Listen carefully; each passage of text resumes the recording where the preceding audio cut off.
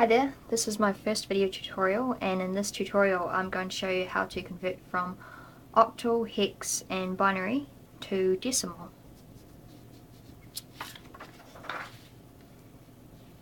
So for the first example I'm converting from octal to decimal, and the number I'm using is 142.6, and I have a little 8 there to show you that octal is base 8. So what that means is that in octal there are 8 different digits in its number system. So for the first step, I just like to write each digit out with a little bit of space in between each one. So 142.6. And the next step now is to write 8 to a power. So starting from the left side of the decimal place, start from 8 to the power of 0, and then you work your way up from there. So 8 to the power of 0, that's 1. Then 8 to the power of 1 equals 8. And 8 to the power of 2, which is 64. And then to the left, the right side of the decimal place, you have to use negative values. So you start at 8 to the power of negative 1, and if you had more digits then you'd go up, keep going. So 8 to the power of negative 1, that equals 0.125. And the next step now is to multiply each number together. So I'll start here. So I have my decimal. I have 1 times 2, that equals 2. And then I go plus 4 times 8, that's 32,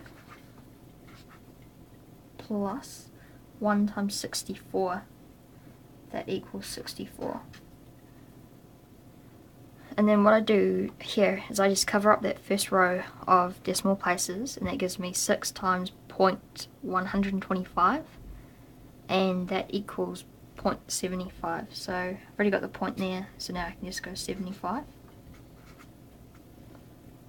And then the last step now is just to add up this bottom row, and then that will give me my final answer. So 64 plus 32 plus 2 plus 0.75, that should equal 98.75. And to show now that this is in decimal form, all I have to do is write a subscript 10, so that's just a miniature 10 down the bottom there. Cool, and that's the final answer. For the second example, I'm going from hex to decimal. So the hex number system is called base 16. So that means that there are 16 different numbers in the number system.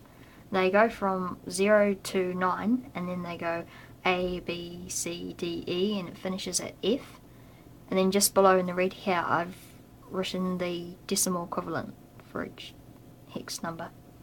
So the number I'm starting with is, the number I'm going to convert is E9C.8, and it's base 16.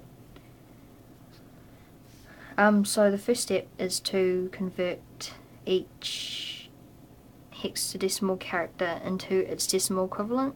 So E, that equals 14. So 14. And again, I just like to leave a little space. So 9, well, that equals 9. C equals 12.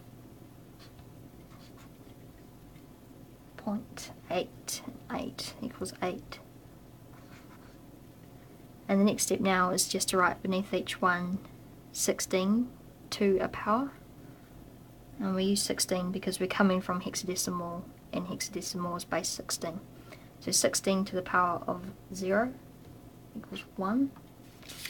16 to the power of 1 equals 16. And 16 to the power of 2 equals 256.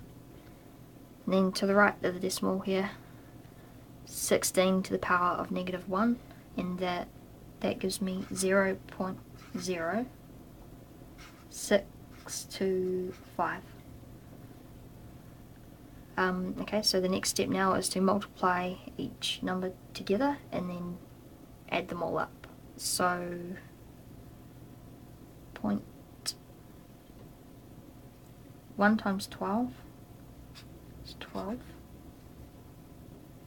plus 9 times 16, it's 144, plus 14 times 256,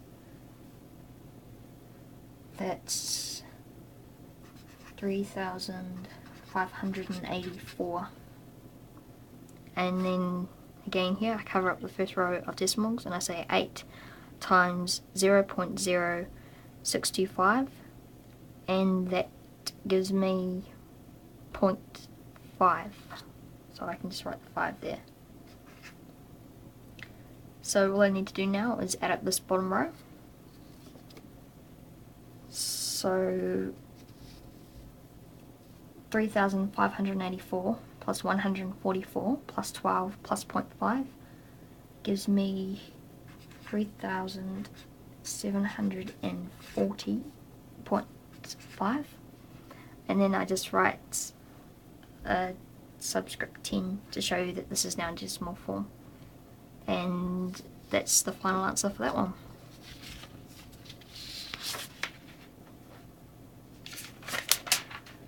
Okay, so for the last example I'm going to do binary to decimal, and the number I'm using for binary is 10111101, and it's base 2 because binary only has 2 numbers in its number system, and that's 1 and 0. So I'll just write the numbers out, separated a little bit.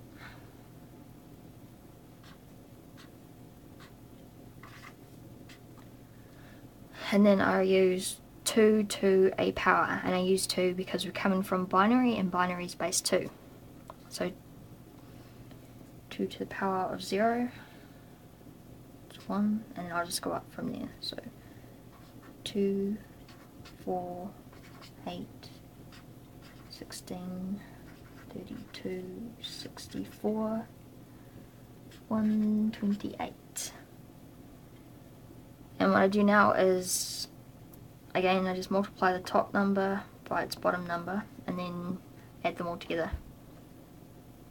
So 1 times 1, it's 1, plus 2 times 0, 0, plus 1 times 4, it's 4, plus 1 times 8 is 8, plus 1 times 16, that's 16, plus 1 times 32, that's 32, plus 0 times 64, that's 0, plus 1 times 128, it's 128. And if I add that all together, that should equal 189. So that's the final answer, and now just to show again that it's in decimal form, I write a subscript 10. So it's just a miniature 10 at the bottom.